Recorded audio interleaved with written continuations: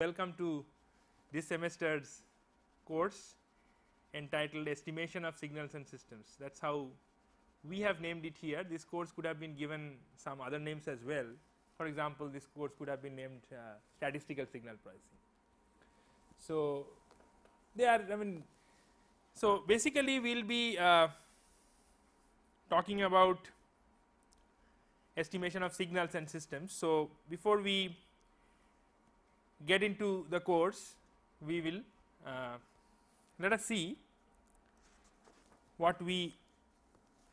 So, this is today's lecture is titled Introduction, and what we intend to do is to basically give two things, introductions of two kinds. Firstly, we want to give introduction to the area, a very brief introduction to the area, because many of us may not have had any exposure, prior exposure to estimation. And secondly, to give an introduction to the course. What are we going to cover in this course? What are we not going to cover in this course? How are we going to go about it, etc. And from the next class, we will actually go into the course. So, it is relevant to ask, probably relevant to begin our course. You know, it is always before we very soon we will get into a thick of mathematics, and so while you are beginning, it is good to take a bird's eye view and ask some rather fundamental questions. So, it is probably relevant to begin from this question: what is estimation? Whenever I have to define something, it is my habit, and I have generally found it rewarding, that you should go to a dictionary. So, yesterday evening while I was trying to write this, while I was trying to write what is estimation, I checked up a dictionary, and the dictionary mentions two things. I mean, it describes estimation using two phrases. That is what I found. So, it says first it said that it is an approximate calculation. By the way, can you see this clearly? All right. And the second thing it says, it is that it is a kind of judgment based on available evidence.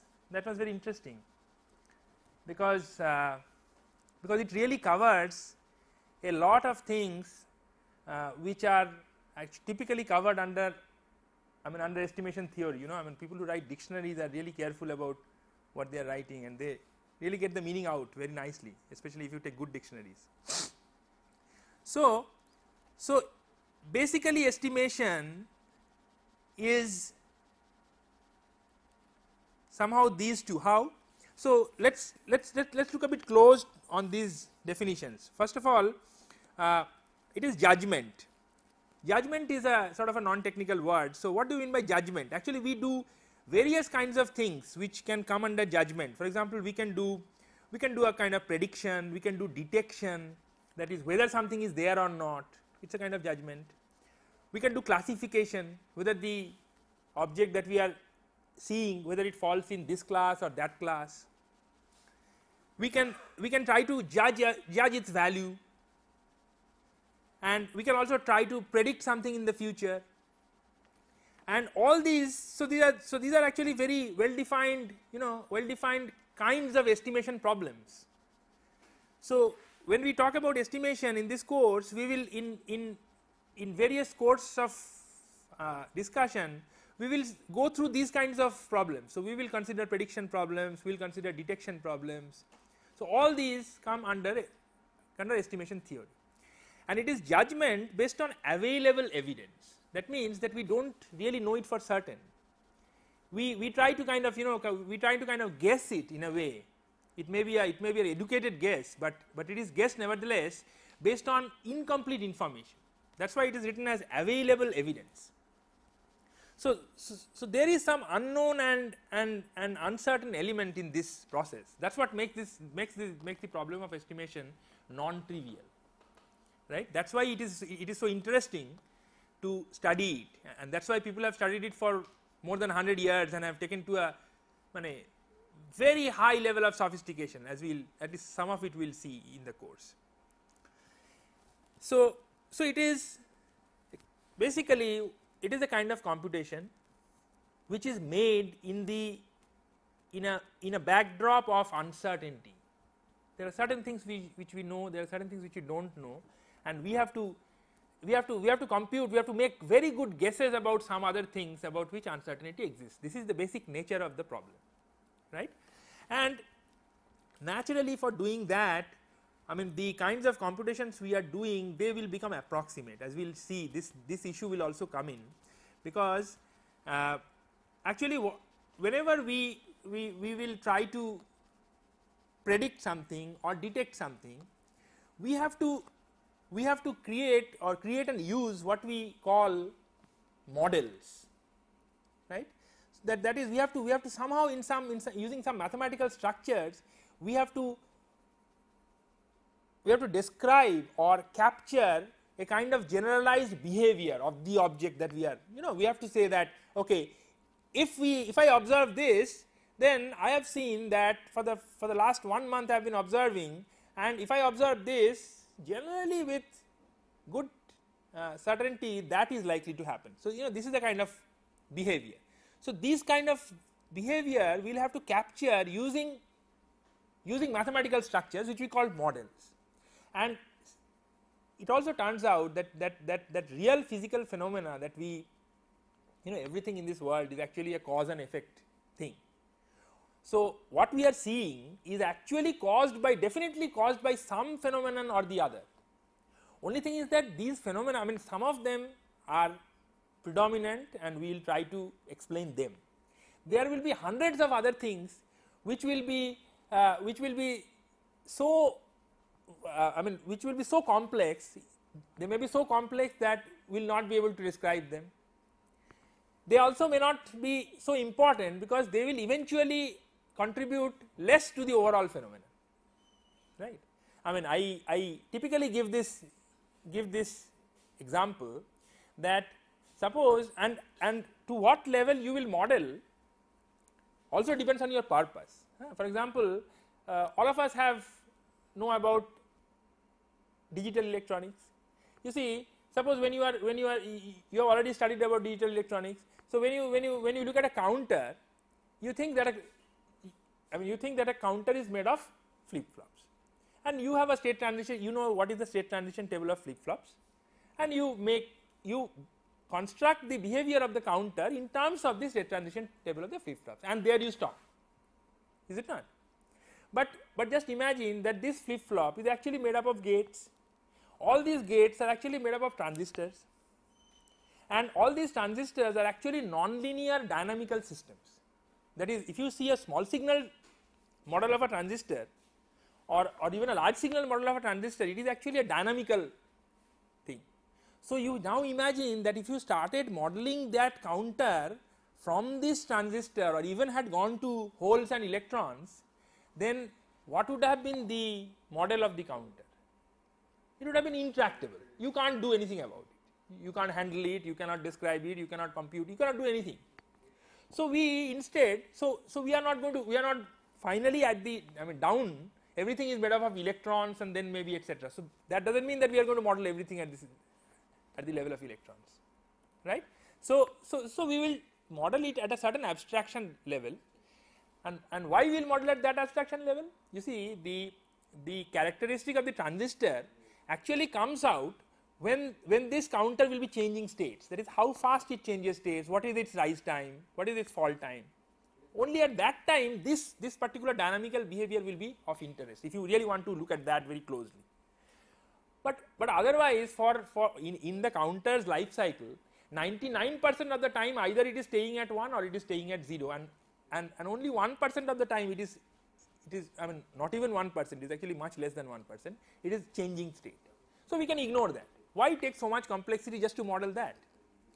So that may be suitable for your purpose, but remember that the person who actually designs that gate or designs that flip flop, I mean the actual VLSI designer, for him it is that age which is of paramount importance.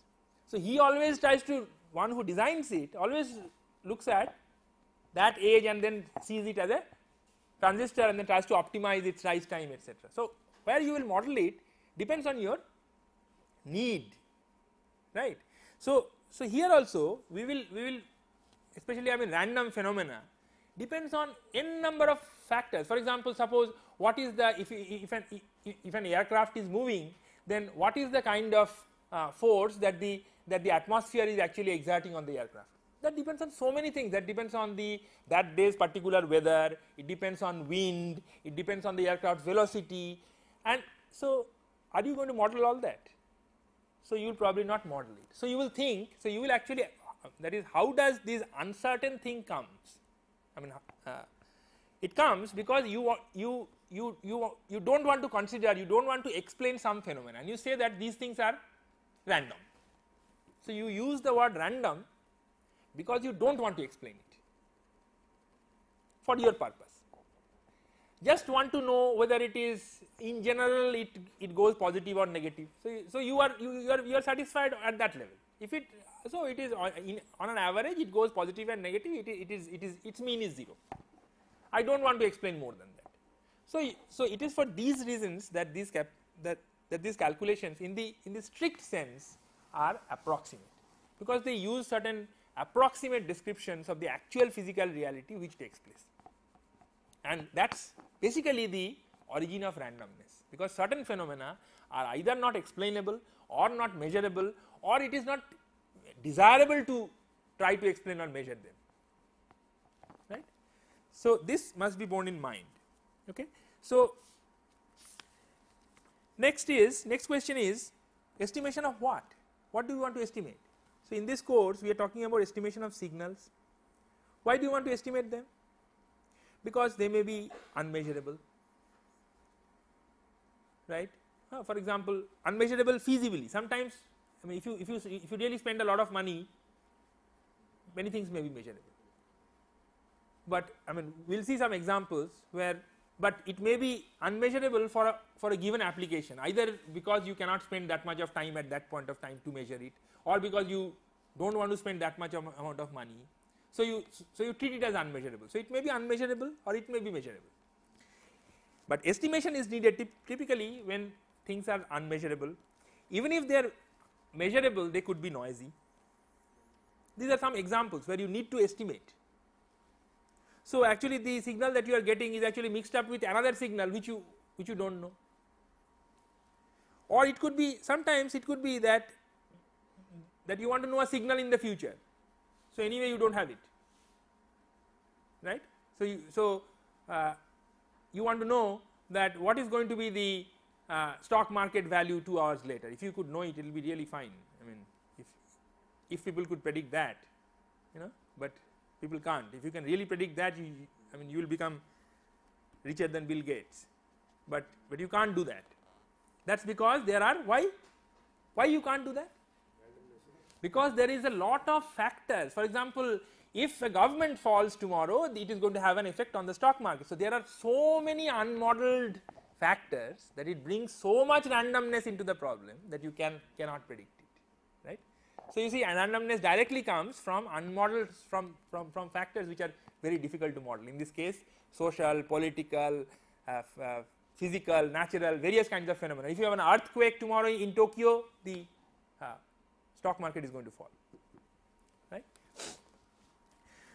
And we are going to typically talk of systems which are dynamic, that is we are not going to talk of static systems which are simpler, but we do not have time to. So we will directly go to dynamic systems which are somewhat complex and maybe single input, single output, various kinds of basically dynamic systems we will consider. And again, so for both signals and systems, we will have to, whenever we say estimation, actually we will represent those objects as models and then always pose the estimation problem in terms of that model. So the model is a paramount thing, right. So this is what we are going to estimate.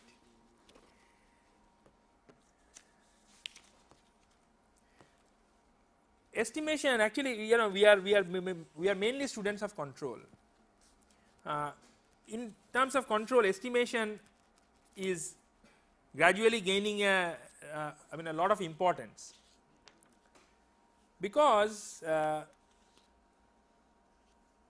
estimation are of two kinds. You know, there may be something is called online estimation and something is called offline estimation. What do you mean?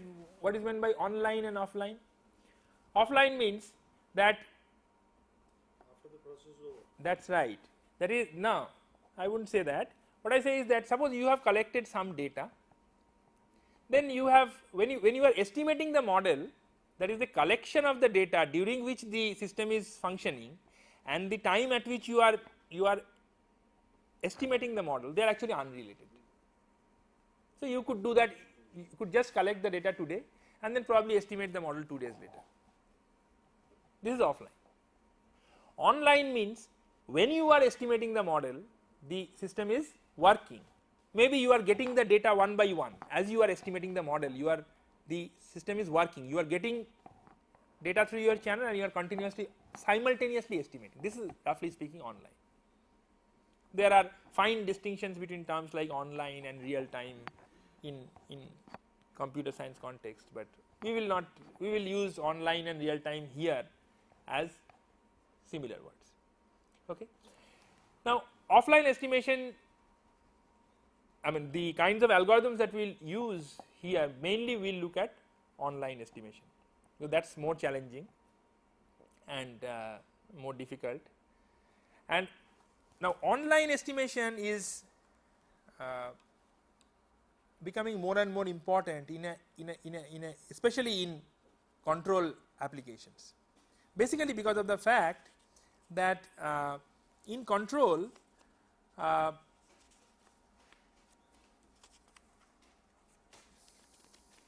yes, because estimation is now becoming an enabling technology. You see, people have generally solved the problem of fixed control more or less well, in the sense that offline getting the model, designing a controller for fixed controller and then letting it work. This problem is being tried for a long time and it has reached some stage, and except for very very complicated processes like biological processes which we understand don't yet understand properly, the control problem is reasonably solved. But now what people are trying to do is that they are trying to gain higher and higher level of performance. So how they are going to do that? So they want to make, now the modern control systems that they are trying to make, they are trying to make it adaptive. So it should change according to situations. So if a ship, suppose you are designing a controller for a ship. Now what is the main job of the controller for a ship? It is to maintain direction of motion of the ship, right. Now what is causing problems? Why can't the ship, once it is set, why can't it move that way? Because there are waves which are always causing disturbance. So, and remember that the nature of these waves in a sea can drastically change depending on weather. If you have a calm sea, both amplitude and frequency of the sea waves hitting the ship will be totally different from that which will occur on a choppy day, which will occur on a choppy sea or during storm. Amplitudes will be more, frequency will also be more. So a controller which has been designed for this one will not work so well for that one, right. So this is a typical case where you may like to adapt your controller, and depending on what kind of disturbances you are getting, you may like to use a different controller. That will give you, quite good performance, quite better than having a fixed controller for all weather, right. So, this is a typical case where adaptive control is to be used.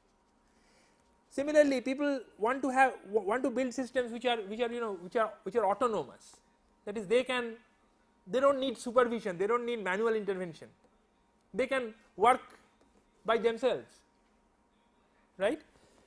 People talk about intelligent systems, that is systems which can gain information from its environment, assess it, take decisions about, and systems which are fault tolerant, that is even if something fails, after all it is a machine, even if it fails, it is going to give maybe performance will degrade, but it will degrade gracefully, it will not suddenly come apart, right. So now after solving the basic problems in control and automation, people are now trying to build systems which have this kind of characteristics, and this kind of characteristic immediately will imply that you must have a system which continuously monitors what is happening in the system and its environment.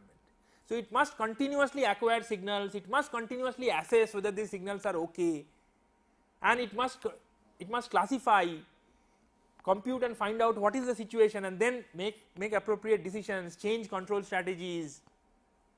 So all these things basically will require two things. One is online system monitoring, so you need a technology for that, and you need a technology for what is known as supervisory control. Actually much of what you will learn in this MTech program here is for a level of control which is called automatic control, right. We have there is just higher to that you have another layer of control which is called supervisory control. Typically speaking, you must have, even in your undergraduate you must have learnt about this control loop, that is here you have a controller, here you have a plant, here you have a feedback. This is the typical, so this is C controller, this is plant P, and this we call reference input R. This is plus, this is minus, this is the error E. This is what we know as the control input. Now where does this come from? We do not bother about it generally, but this comes from a very sophisticated, to be able to know when to apply what reference actually requires another level of very sophisticated computation, and this comes from supervisory control.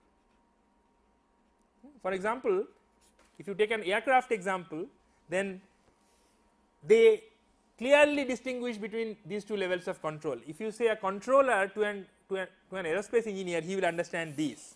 This is the control loop. If you ask where this comes from, he will say it comes from guidance. There is another loop which decides what command to give to the controller, that is called guidance. So basically guidance is a kind of supervisory control. So you need for achieving these, you need a lot of functions of the supervisory control. For example, changing a controller, now use this controller, now use that controller. Who does that? That has to be done at the supervisory level, right. So basically this online estimation, you can think that it is like a just like a sensor, just like here it is a sensor which gives a feedback to the automatic controller. You can say that the online estimator just acts like a sensor for the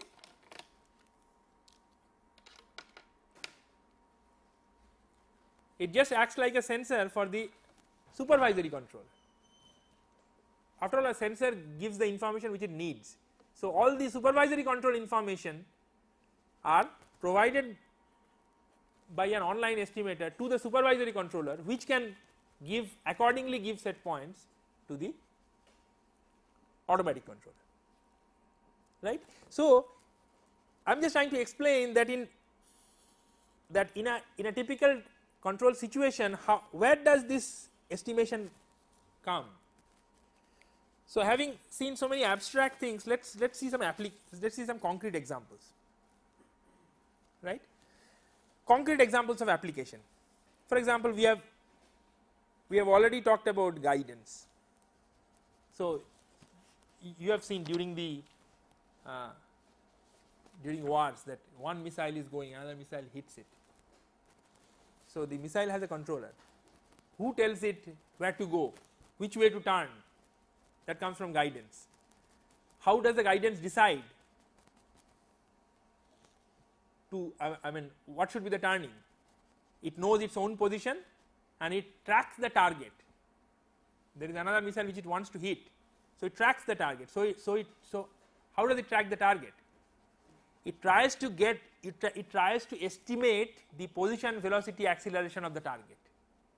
So it says that, okay, if this is the position, velocity, acceleration of the target, then after 0.1 second it is going to be there. So now I am oriented like this, I should turn like this.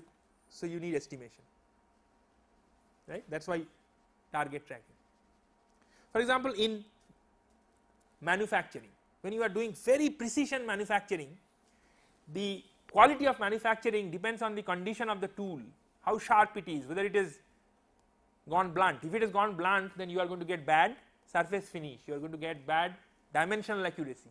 Now the point is that every 1 hour, if you have to stop the machine, open the tool, take it to a microscope, measure its dimensions, that is not feasible. Then you are going to interrupt production like anything. So can you monitor the condition of the tool online, maybe by putting a force sensor on the tool, which will sense what is the cutting force in the y direction. So from there, can you estimate? So you are actually looking at the cutting force and you are trying to estimate what are the dimensions of the tool without measuring it, right? And you are trying to judge whether the tool needs to be changed. So you are judging based on available evidence, right? So for example, you have speech processing. So I am speaking now. For example, nowadays people are going, I mean, I was rather surprised to find that in the United States, if you go to the bank too many times, you are going to be charged. They will cut money from your account, because their logic is that if we would like to give very good service to my customers, and if too many customers are coming to my office, then I need to have a bigger office, I need to have bigger staff. So by coming to the bank too many times, you are actually putting financial pressure on me, so you should pay. But you can do all business without coming to the bank. For example, if you want to know your bank account, you want to do something, you can do everything, and you can do it over phone.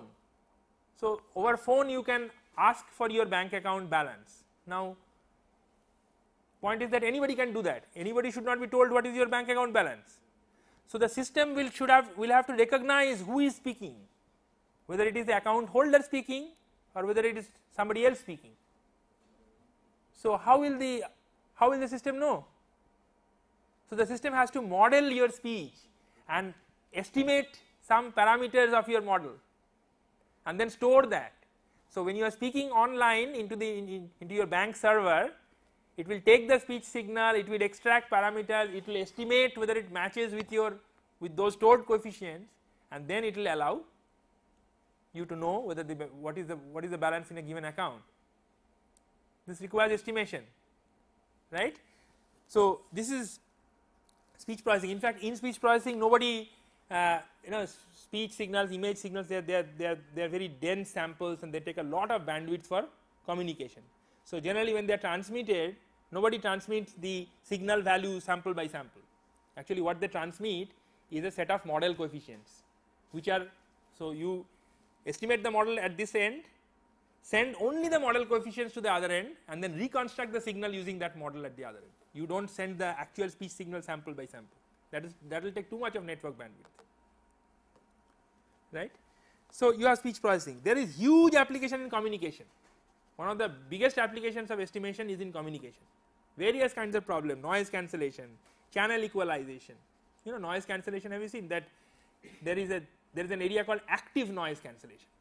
That is, you create a noise which will be in antiphase with the other noise which you want to kill. So, if you can predict that my next noise sample is going to be minus 1.5 volt. So, you create a noise which is going to be plus 1.5 volt and they will cancel because it is wave. So, there is going to be destructive interference and the noise will go.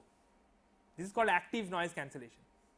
Now, if you want to do that, then you have to predict what is the next noise sample going to be.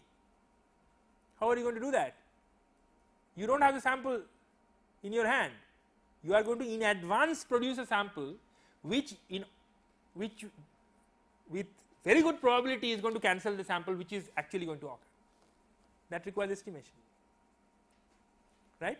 So, it is for these kind of, so it comes from a large number of wide areas, from communication to manufacturing, and all advanced applications are now starting to use estimation. So, this, I mean, I think our subject is going to be pretty interesting, and we will also try to put in some application bit, though this subject is somewhat mathematical and theoretical in nature, but we will see, right. We have 10 minutes time. So, let us quickly take a look at the course organization, right. May not make too much sense to you right now.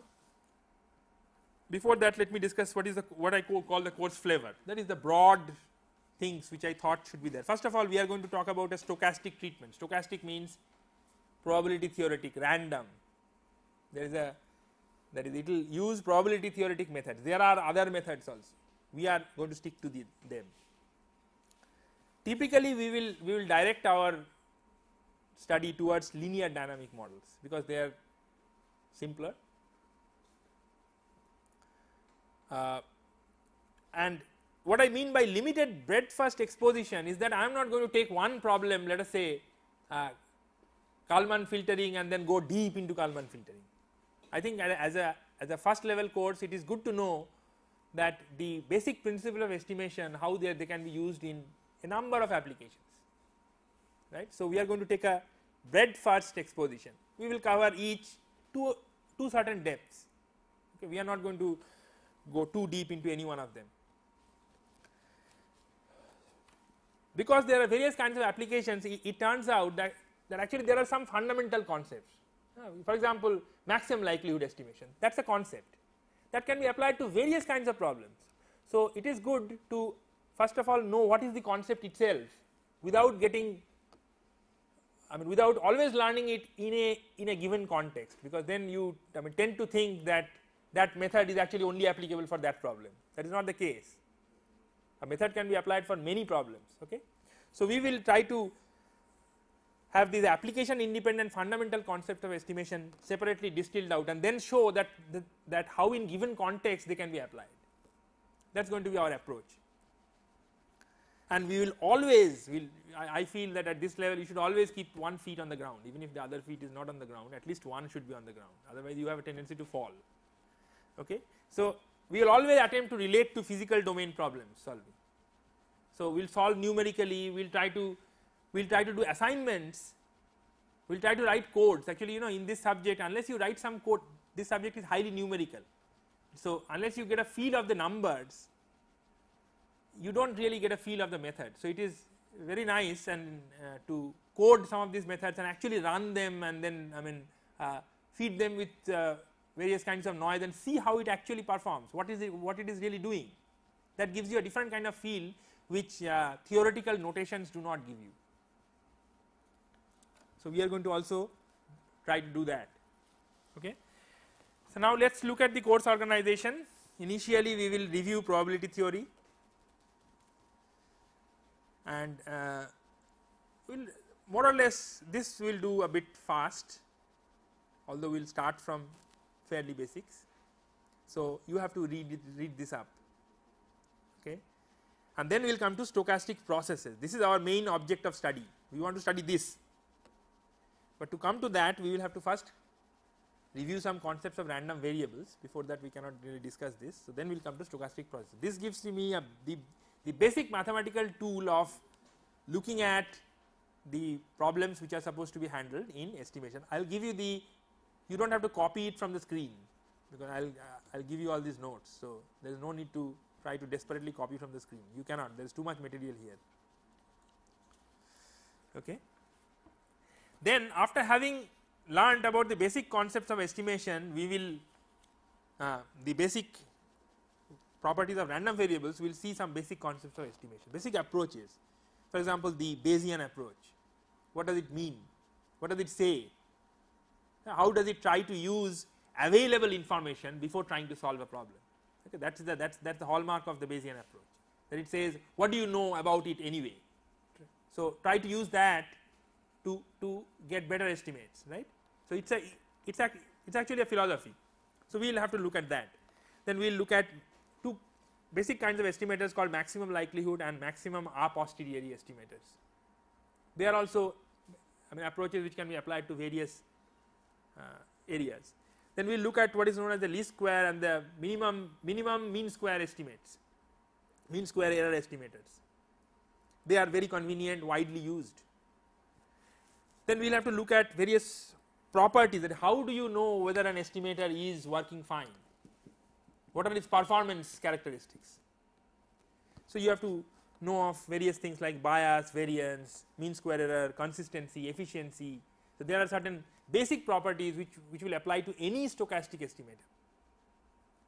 So we will see what they are, how they are to be evaluated, right. So by doing this, we will learn the some of the fundamental concepts in an application independent way first. Okay. Then we will come to estimation of signals with linear dynamic models. So again, the model is very important, and so we will see estimation in two kinds of models. For example, we will see if you see the signal processing literature, then you find that they will always begin initially with input output models, you know, FIR filters, IIR filters. That is the way they learn signal processing, right. So we will also learn it that way initially, because input output models are simpler. So we will learn what is the optimal estimation and prediction with linear filters. There are very nice simple results available which tell you that what you could achieve, what is the best that you could achieve theoretically speaking. So we will see what is best achievable, and then we will see that obviously we will not be able to achieve that. Why? Because it will require certain, I mean, knowledge of certain things which we will not have in practice. So it will say that, do you know the covariance matrix of that quantity? If you know it, then you can construct an optimal estimator, but we will not know it in practice. So under the given limitations, what we can do so that we can reach very good suboptimal performance, and how we can keep on learning more with the data, adapting our filters so that we gradually approach the optimal performance, that we have to study, because that is a practical approach. This is a theoretical result. This says that this is the bound, this is the best that you can do, and this is how you can practically try to achieve that best, come closer and closer. And then we will see some applications, and then we will come to the state space model, and then basically look at the celebrated Kalman filter. Okay. So we will see the Kalman filter, its basic derivation, what are its basic properties, orthogonal properties, etc. We will see how to compute it, and we will see some extensions again, because the basic Kalman filter will have to be, you know, stretched in various directions to take care of realistic situations. So you have, you know, extended Kalman filters, adaptive Kalman filters. So we will see some extensions which are required. Then again we will see some application. So this says basically covers signal estimation, right? And then we will study an area called system identification. We said estimation of signals and systems. So now the signal part is over. Now we are talking about system identification, which means that how to get the model of a system. So obviously to get the model of a system, you have to apply some inputs, get some outputs, and then see what is the relationship between the input and the output, and then try to compute that relationship. So that is called system identification. So we will again see basic concepts. There are two kinds of models. There are some models which are called non-parametric, and there are some models which are called parametric. Okay. So we will briefly see non-parametric methods. Non-parametric methods are not so much important because they are not so much useful. What is more useful is the parametric methods. So basically parametric methods assume that there is already a structure. For example, second order, you can assume that this system is going to be a second order system, second order transfer function. Then you find out what is going to be A0, A1, A2, B0, B1, B2. So the structure is assumed and you only want to estimate the parameters in that structure. Okay. This is what people usually do. So what kind of model structures can be used, and there are some most widely used algorithms: recursive least square, orthogonalized projection, extended and generalized least square, which are used for other kinds of noise models, and instrumental variables, which is a very useful approach. And then finally convergence and practical issues. After all, you want that finally the model parameters, if it always keeps on changing, then you are in trouble. So it finally should converge to some value which you can use later. So under what conditions does it converge, and to make it converge in a practical situation, what are the precautions that you should take? So we will see them and then finally see an application. So this is the basic body of our course. We possibly will be left with a few lectures, so I have not formalized this part in the sense this we will have to cover. But what is left, we will fill up with different other kinds of estimation problems. For example, there are various very nice classification problems.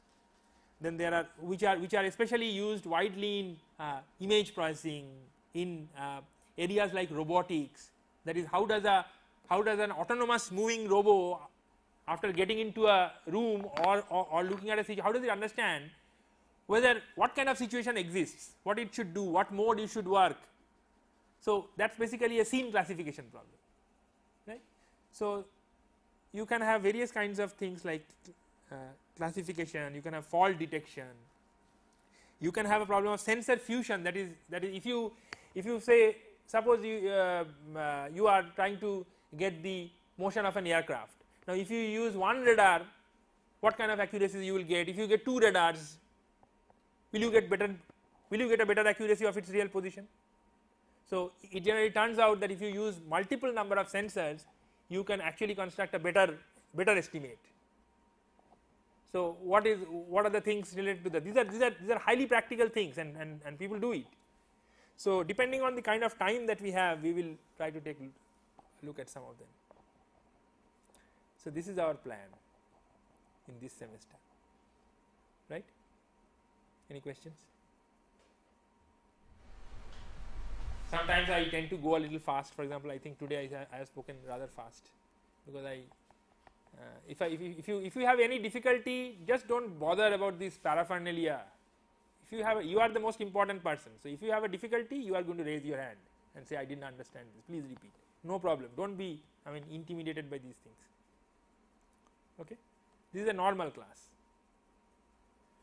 So our next class is on tomorrow at 4th hour, not 3rd hour.